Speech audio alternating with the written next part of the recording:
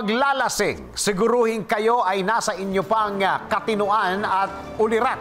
Yan ay upang hindi kayo magiging biktima ng mga masamang loob na nakakasabay ninyo sa mga PUVs o ano pa mang pampublikong transportasyon. Ingat-ingat lalong-lalo na po sa gabi. Ano bang pwedeng mangyari? Alamin po natin sa report. Nagbabalik si RH44, Vien Dacles.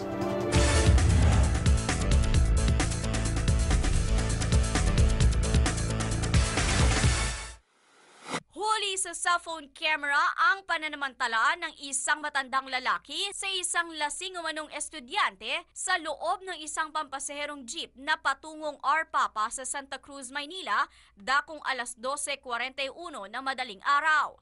Sa video na kuha ng isang Axel Lim, makikita ang tila wala na sa katinuang lalaking estudyante dahil umano sa sobrang kalasingan.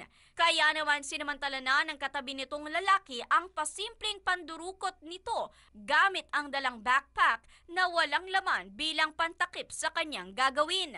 Gayunpaman, bigong makakuha ng anumang gamit ang mandurukot mula sa naturang biktima, kaya naman bumaba na lamang ito at umalis na parang walang nangyari.